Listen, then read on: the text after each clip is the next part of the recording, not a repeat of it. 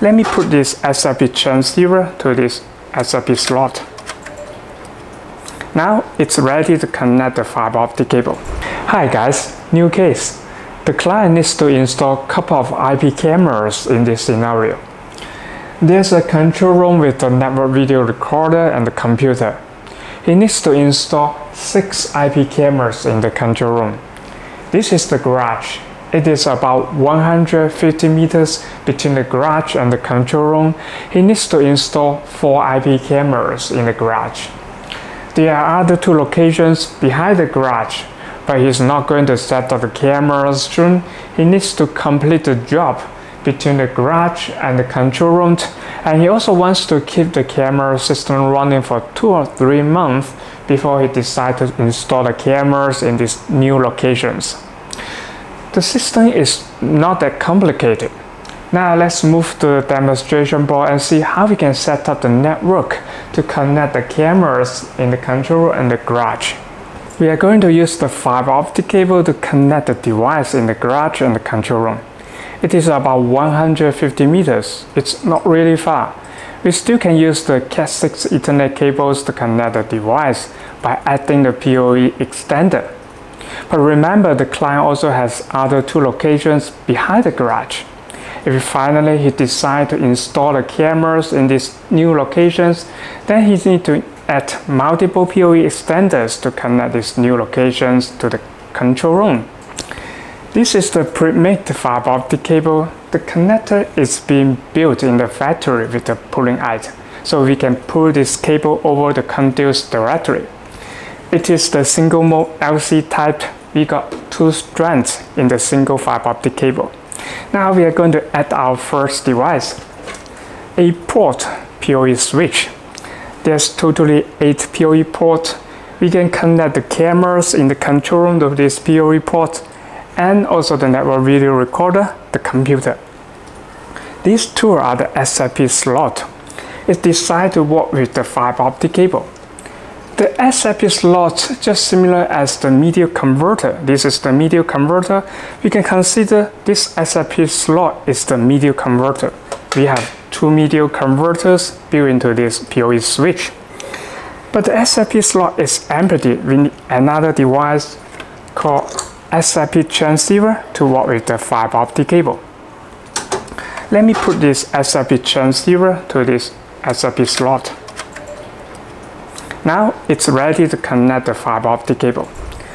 Let's get one of these fiber optic cable and connect to this SFP slot.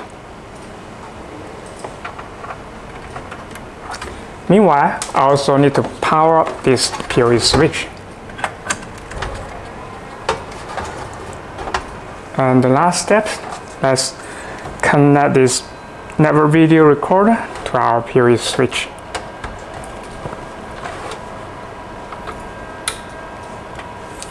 There are 2 things I want to clarify. First, you may be wondering why we don't build the SFP slot with the media converter in one, so we don't need to install this SFP transceiver later. The reason is this SFP transceiver determines what kind of fiber optic cable we can use, either the single mode or the multi-mode, and what kind of connector we can use, LC or SC. We can even use the special SFP transceiver like this one. It takes the different wavelengths to transmit and receive the data. We need just 1 fiber optic strand to build the network connection between the garage and the control room. It's more flexible to separate the SFP transceiver from the media converter. The second question people always ask is, can we connect a non-PoE device to this PoE switch? After all, this PoE switch can supply the PoE power over this Cat5e or Cat6 Ethernet cable. Don't worry, the PoE device is the smart device. It has the power negotiation. Before this PoE switch sends the power to a device, it will detect and verify the edge device that requires the power. Now we have connected this network video recorder, which doesn't require the PoE power, right, to this PoE switch on this PoE port. It's still working.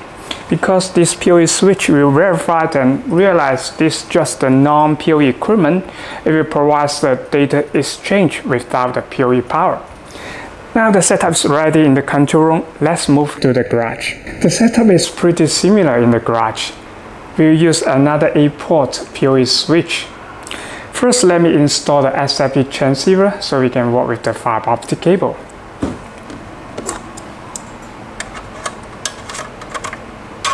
And power up this PoE switch.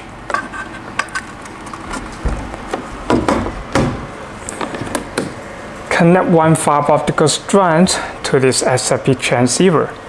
We took the strand 8 in the control room. We need to maintain the strand 8 in the garage.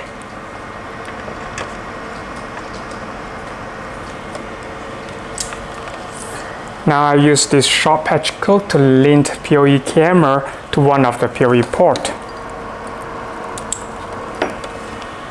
Let's pick the port number 8. The indicator is on, which means this PoE switch sends the PoE power to our IP camera. Now the client also wants to maintain the system expandable.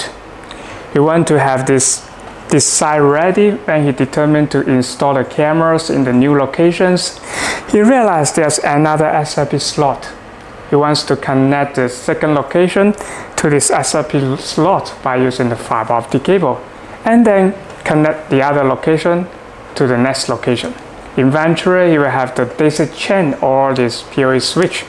But we think this is not a good idea because the DC chain caused a single failure point. Imagine if this PoE switch failure, then he's going to lose all the cameras except the cameras in the control room. Is there any better solution? Let's move back to the control room. We don't recommend DC chain more than 3 switches together because of the single failure point. If you really have to connect multiple switches together, it's better to use the ERPS, ring network topology. You need to connect the last switch to the first switch to have the backup path. In case one of the switch or the cable failure, the other switches will take the opposite path to return to the control room. But all these switches need to support ERPS. In this setup scenario, we'll use the most simple network topology, star network topology.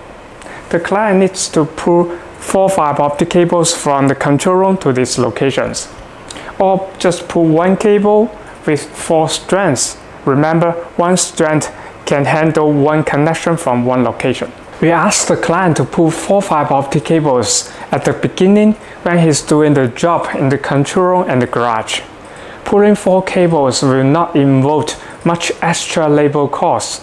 He can leave those cables in the new locations in case finally he decides to set up the IP cameras in these new locations.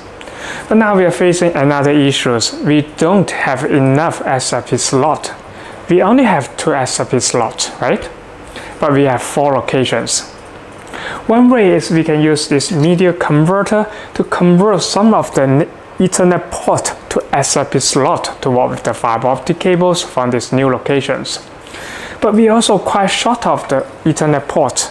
We have 6 IP cameras, 1 network video recorder, and 1 computer. We also need to connect this switch to the router or modem to have the remote access to the whole systems. The client also maybe need to add some device in future. The solution is we will add 1 code switch. This code switch has 10 SFP slots. It can work with the fiber optic cables from 10 different locations. This is just the Ethernet port. It doesn't support the PoE, but we can connect the computers and the network video recorder to this Ethernet port. Now let's make the change. First, I'm going to power up this code switch. And I will switch this network video recorder to our code switch. We also need to remove the fiber optical strands from this PoE switch and connect to our code switch. And we do need to install the SFP transceiver. Let's pick one of these SIP slot, and now we can connect it to our SIP transceiver. Then we install second SIP transceiver. I think I just make a mistake. You see the color is different. The reason is because they do have the different wavelengths. The BIDI transceiver need to work in pair. Which means the color on another side is blue, it's green, so I need to connect it to the blue. That's the right weight. Now let me use this short patch code to link our switch in the control room to our code switch. That will be it. Now we have connect two switch to our code switch and connect this network video recorder to our code switch. If we do have the internet access from the ISP provider, you can connect that cable to one of these Ethernet ports. Then we can have the remote access to the whole system. Alright, that's all for today's video. If you have any question, please leave a message in the comment section below.